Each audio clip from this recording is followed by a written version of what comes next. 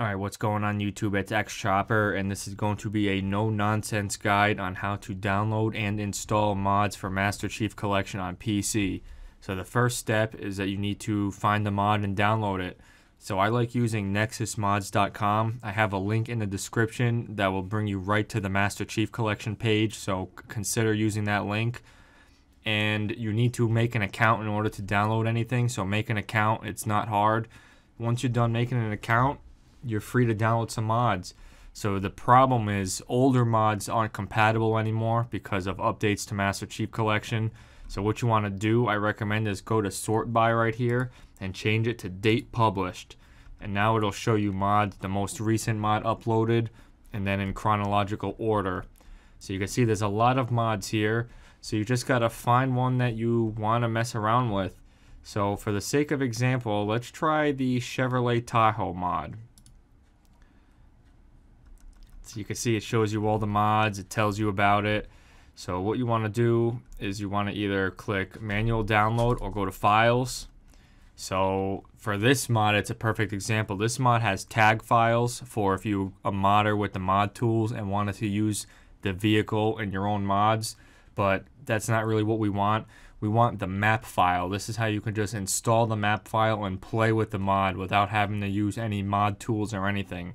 So that's what we're going to do. We're going to do manual download, and unless you're a premium member, you want to hit slow download. It's really not that slow, but you want to click slow download so you don't have to pay for mods, and then your mod will begin downloading.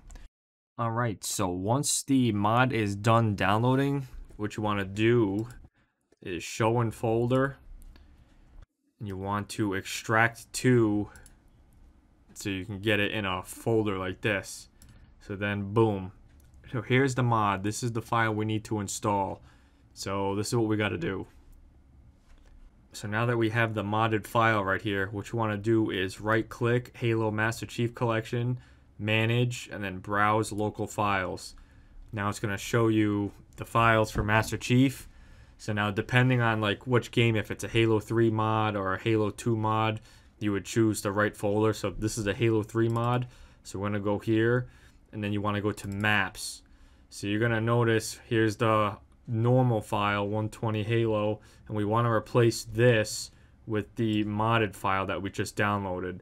So what you want to do, of course you could just drag and drop it in, but you want to make sure you create a backup of this first. So what you're going to want to do, rename, hit the right arrow key, and then just add the word backup.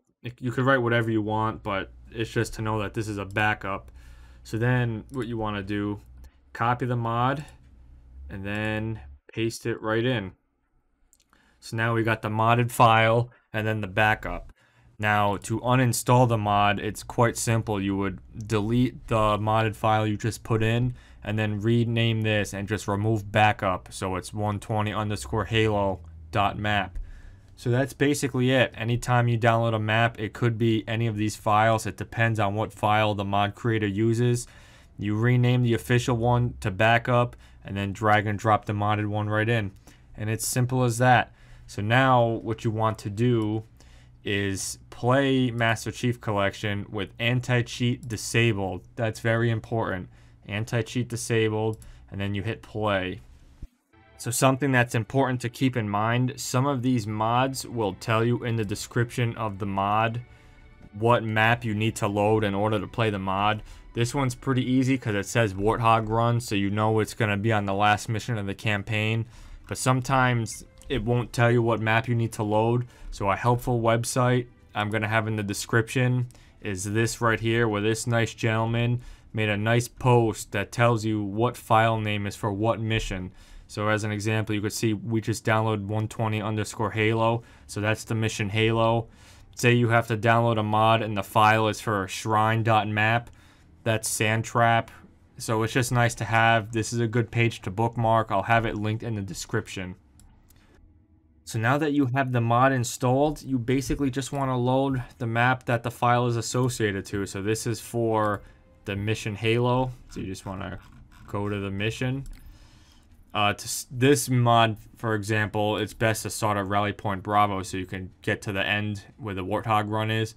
most of the time you could just start from Rally Point Alpha unless the mod says otherwise. So you could just do whatever, difficulty, skulls don't matter, and then you just hit start. And if you installed it properly, which you should have if you followed this guide, the mod will work just fine. So let's see if there's a Chevy Tahoe on this mission. Alright, let's see if the Warthog looks like a Chevy Tahoe. We are approaching. Oh, would you look at that? Johnson's Warthog.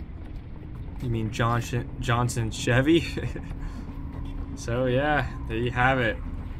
If you have any questions or you can't figure it out, consider joining my Discord. I'll have the link in the description. That Discord, you could get in contact with me about anything, or if you want to try to play some mods with other people in the community, or if you want to be a part of some of my future play sessions I'm planning on hosting. So I definitely recommend joining the Discord.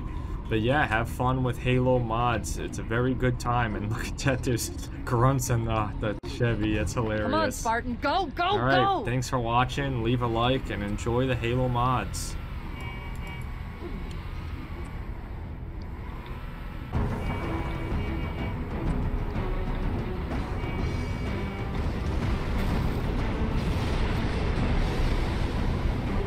Oh, look at, they're all friendly.